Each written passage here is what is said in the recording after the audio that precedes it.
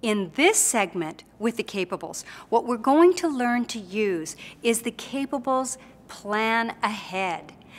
Our head in every Capable has a secret little pocket right here where you can store things. The things that we're going to teach our children to store in here are their thoughts and their very careful plans for the future. Because where do we keep our plans and our thoughts? They're in our head.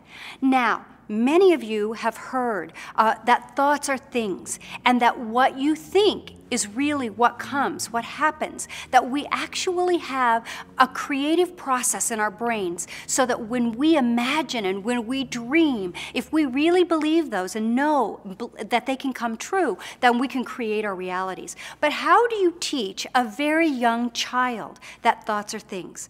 Well, we've made it very simple because we've made it so concrete. Now, let me give you an example. Let's say your child has just had a nightmare, like children sometimes do. They come to you, they're 3 years old, they're all sad, the boogeyman is going to get them, and you say, just don't think about it.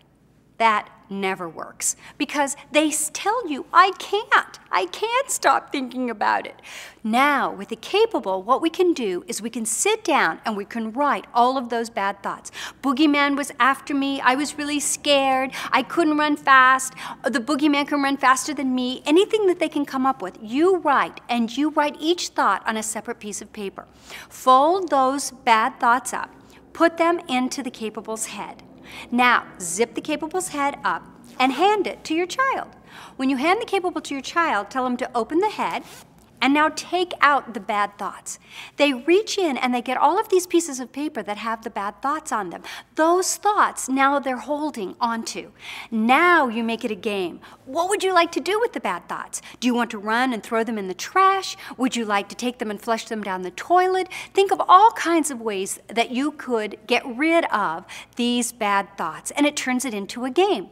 Let's say you run into the restroom and you throw the bad thoughts down the toilet and you flush the toilet. The kids think this is so much fun. Now, what you have to explain to your child is that nature abhors a vacuum.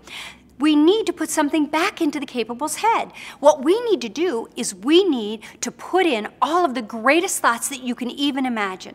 So you sit down now with the child and you write down all of the great thoughts.